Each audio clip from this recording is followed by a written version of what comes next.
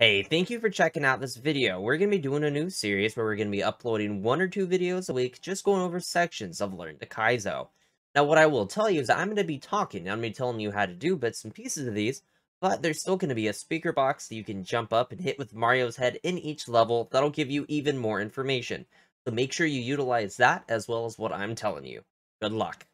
Welcome to the first level. Jumping is funny because while it's easy to jump, the underlying mechanics of the jump are what make Kaizo so difficult at times. There are 2 kinds of jumps, normal jumps and spin jumps. 99% of the time when you're going to be making these jumps, you're going to make sure you're holding the SNES controller's Y button.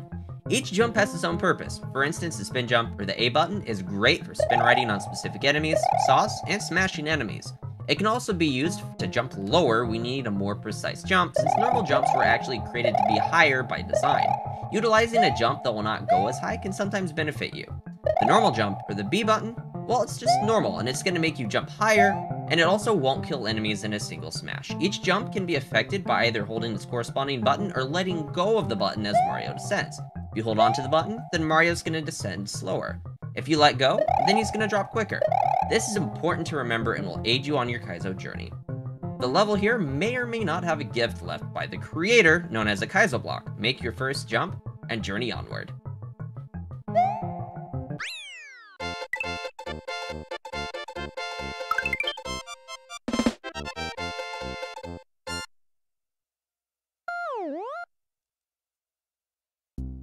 This level teaches you what is commonly known as the Chuck Gate. The Chuck reacts to Mario and will jump when he jumps, as long as you time it correctly. It does not matter if it's a spin jump or a normal jump. The best timing is to jump when his hands are in the air. Make sure that you are not super close to the munchers, or you won't have time to actually gather enough speed to run underneath him. Be about the distance that I am, time your jump, and you can move onward.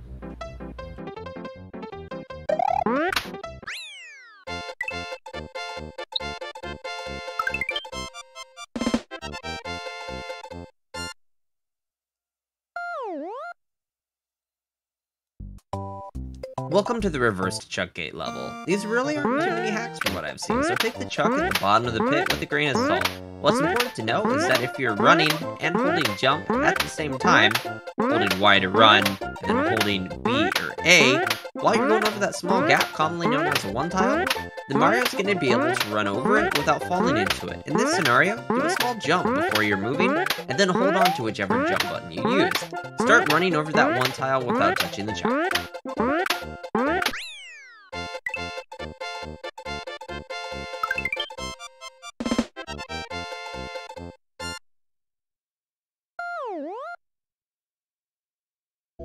Welcome to Kaizo 1 Homage. This level goes over utilizing bullet bills to be able to clear long distances. In this scenario, it's good to know that Mario's going to eventually end up going faster than the bullet bill. So what you're going to want to do is jump out as far as possible, and make sure you're holding jump the entire time. When you're landing on the top bill, make sure it's on the far right of it, and do what's known as a left-right. The left-right is more or less just making Mario sort of go to the left, sort of slow him down, and then make him push right again. That way he's able to keep up with the bills and he's not going faster than them. Watch this and mimic it, as I know it's sort of difficult and it's sort of hard to explain it, but to be able to watch it's going to help you a lot.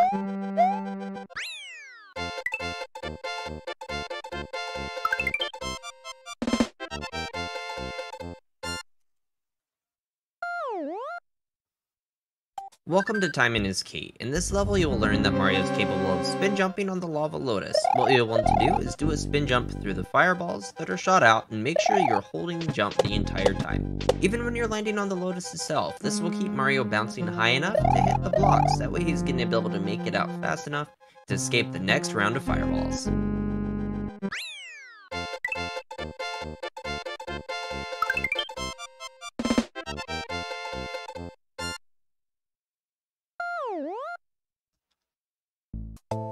Alright, welcome to Skull Raft Jumps. So what you're going to want to know is that this raft will actually give you momentum. So you want to make sure that you're not jumping against it, but you're actually using it and you're running forward to be able to make specific kinds of jumps. As long as you know to do that, you're going to be just fine.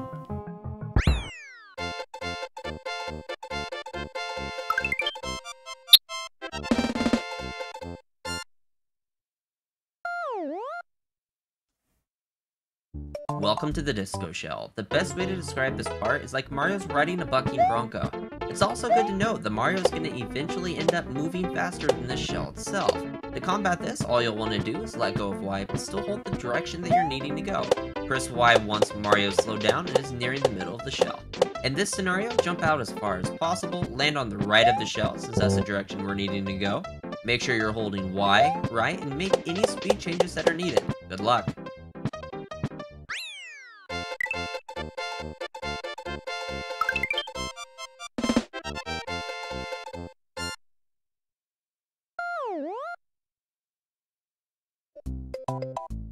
Welcome to Mind the Gap. This level teaches you how to spin right on the fish known as Fugu. Fugu will react to Mario and follow him wherever he's going. You will want to spin jump out into the pit and have Fugu follow you. The hitbox you're going to be working with here is actually the size of a shell and is, in my opinion, one of the worst ones in the entire game. You can either hold spin jump and do a high bounces off of it with left or right, or you can let go of jump and right on him. You'll want to let go of Y though once you're riding on him. That way, you're making sure that Mario's not going to end up going faster than Fugu.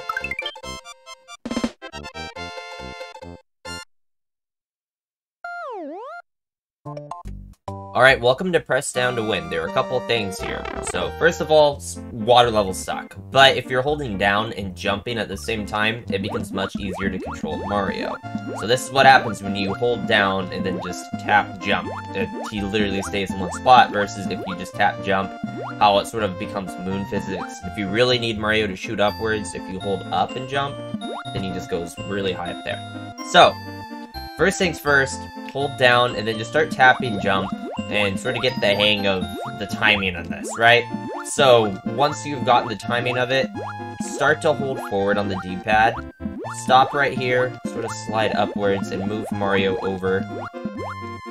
Then just sort of, it's a stop and go. Don't try and go through this too fast, because if you go through it too fast, you're just gonna really have a bad time. See, actually, I went too fast. So let's sort of slow down here, move over, stop here, move up, wait a second, tap jump while holding down, there we go. So that's gonna take a while to get used to, but I promise swimming isn't as bad as it looks. The water levels are always terrible. You're gonna hate them. At least the basics of swimming becomes much easier.